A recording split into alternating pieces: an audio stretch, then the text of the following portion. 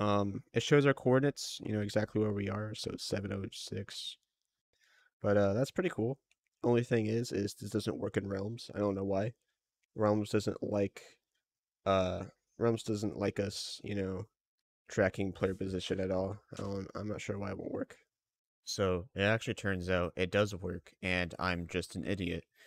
And I'll actually show you exactly how to get it to work on Realms.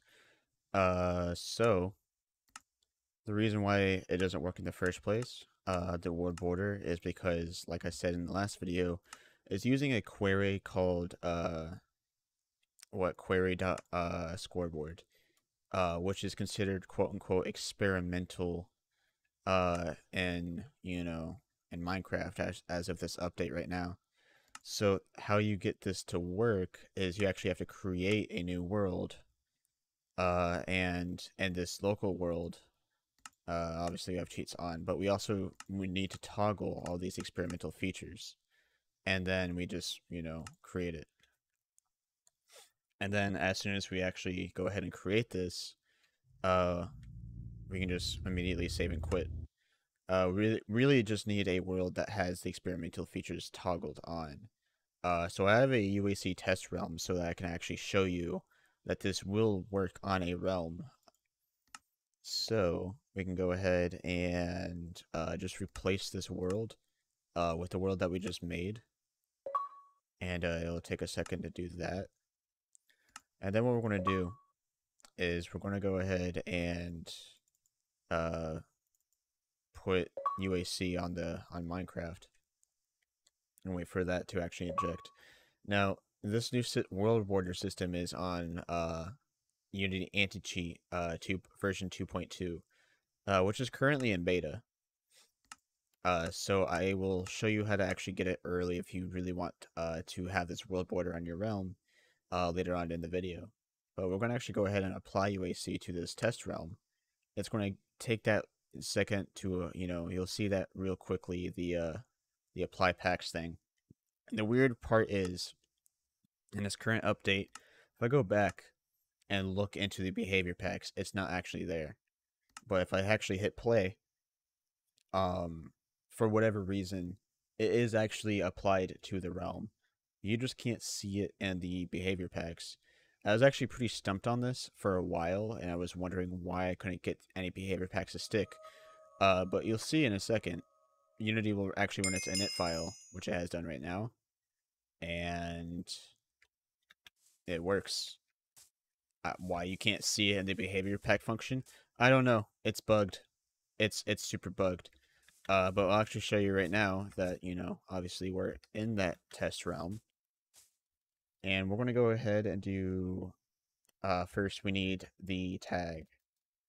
So how you get the tag in UAC is staff status. And notice how that tag is all lowercase. Lowercase is going to be it's standardized within UAC. Everything's going to be lowercase. So that way it's a lot easier to remember. And then we need WorldBorder on at all. Why we just got teleported, I have no clue.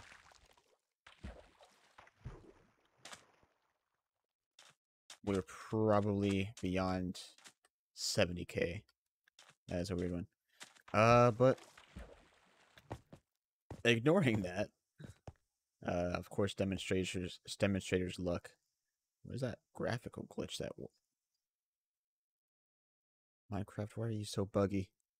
So you'll see that it'll give you a message of who toggled what, and it'll say that, hey, you can actually change this from a range of 100k to 10k. That is correct. You can actually change the world border size in game, and I'll show you how to do that later. But the default value for the border is actually going to be set to 70k. And the thing is, if you turn off the world border, even after going ahead and changing the value, as soon as you turn it back on, the default value for the border will go back to 70k. And that's just so that it has a value, and the value I settled on was 70k because it seemed fair. So I want to go ahead and game mode C. And let's go ahead and TP ourselves to the very brink of 70K. So the flaw that happened with my old WorldBorder system in 2.1 is that it was using something called RM, which was basically something that looked like this. If you did RM equals, right? So if I were to put this to 90, what this would do is it will TP everyone that is beyond 90 blocks relative to my position uh somewhere, whatever coordinates I put in after this. So basically it was just this. It was TP at a 100K and then the spawn chords. So the problem with this is that let's say if I made this 100K, if I went to 70K on both my coordinates, it will still think I'm at 100K and then trigger. So basically, it was the WorldBorder was in this weird circle and not really a square. So I fixed this. The WorldBorder is actually at 70K, but you see on both coordinates, it's not triggering, even though I'm right up on the WorldBorder. So if I actually go ahead and as soon as I hit 70K, it's going to go ahead and say I was passing the WorldBorder and teleport me back into spawn, which is a non-lethal method, I guess, since it doesn't really kill you, it doesn't apply wither, it just kind of teleports you back into the world, which keeps you from passing that WorldBorder. So to try to help you guys out, I went ahead and actually put more stuff into the help command. And there's now a new subsection within the custom toggles where you can have, the world border size, banned items, and of course just the module toggles in general. So you can actually toggle the world border size in game without having to actually mess with any of the files within UAC.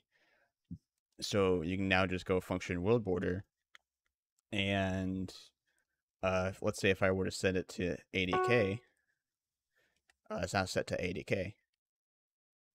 So now I can actually pass the 70K mark with no problems, which is pretty cool. So if I wanted to, if I can just go back and set it back to 70, and as soon as I set it back to 70, it's actually going to teleport me back since I was beyond 70K. So you can actually customize the world border size to whatever you want. If it's from 100K to 10K, counting by tens, you can actually set the world border size to whatever. Now, this is actually incredibly useful to, let's say, like factions or SMPs or what have you, because the thing is that realms have a file size limit of 5 GB, or not 5, yeah, 5 GB. And let's say if you are currently doing like your realm into seasons, which let's be honest, you don't want to tell your player base this, but it's directly responsible for the size of the realm. This will actually help you go ahead and uh, manage that file size very nicely. So if you want to go ahead and get version 2.2 early or any other release early, since version 2.2 is actually still in beta, you can actually go ahead and join the Unity anti-cheat Discord. There'll be another Discord in the description as well as my Anarchy realm, which you can also join. But in this Discord, you can go ahead and complain about it, give suggestions about it. It's probably the fastest way you can actually get in contact with me and the other developer. And there'll also be a changelog which you can look at, which is the other features that are coming to 2.2. And if you truly wanted, it's actually open source. So if at any point in time you can actually go ahead and click on one of these comments and you view the code for yourself live as it gets changed. So is helpful to developers and realm owners alike. But yeah, I hope that this WorldBorder is actually helpful to you. If you download 2.1, it's not going to work the same way. And it's only going to work on realms if you do exactly what I did in the start of the video, where you went ahead and uploaded a world to the realm with experimental features on. So do keep that in mind. So I probably will update more mini tutorials like this about UAC in the future. So if you're interested, do hit that subscribe button.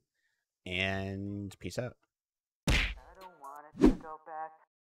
Either you can come and save me, or just let my heart collapse. Either you can come and clean me, or let me fall into relapse. Either you can become my savior, or just stab me in the back. I don't want it to go back. I don't want it to go back. Yeah.